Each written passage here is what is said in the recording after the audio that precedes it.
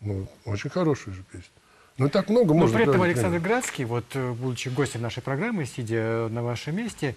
Он здесь сидел? Да, Я так безапелляционно и чувствую. сказал, что русский рок, будучи ярким социальным явлением, музыкальным явлением, так и не стал.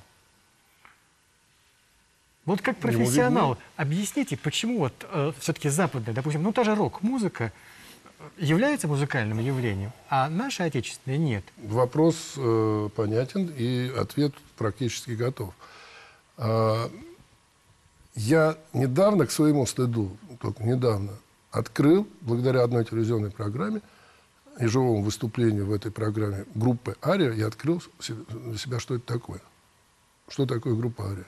Вот это самый высокий стандарт вообще по всем мировым, я считаю, канонам и техники исполнения, и сложности аранжировок, и, самое главное, композиционного построения, где в одной песне есть и, так сказать, какой-то посыл социальный и вокальный, соответственно, и также инструментальные сольные куски и инструментальные тутийные куски, они имеют очень большой такой интерес чисто музыкальный.